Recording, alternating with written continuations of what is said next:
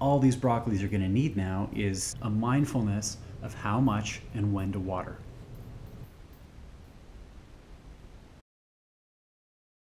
So aside from just watching and waiting at this point, we want to keep an eye out for this particular pest, the cabbage moth, which of course lays eggs that hatch into harmful cabbage loopers. Now it's worth getting to know what this egg looks like, especially in comparison to beneficial insect eggs like ladybugs.